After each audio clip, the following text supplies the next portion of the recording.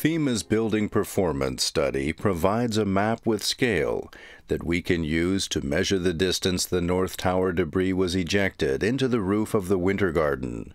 Since we can clearly see the base of the near side of the tower, we will measure across the center of the tower and then subtract the width of the tower, 207 feet, to find the projectile distance to be roughly 600 feet.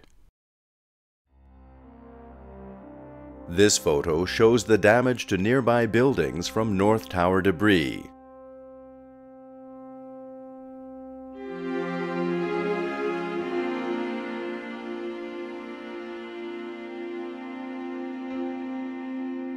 Here we can see how the large outer steel sections are sticking out of the American Express building like arrows out of a target.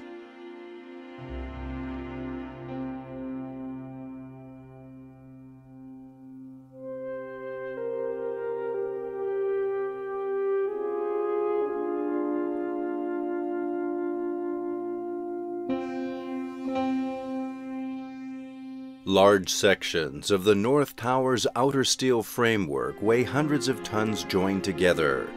Where did the huge amount of energy come from to eject them roughly 600 feet through the air into the rooftop of the Winter Garden?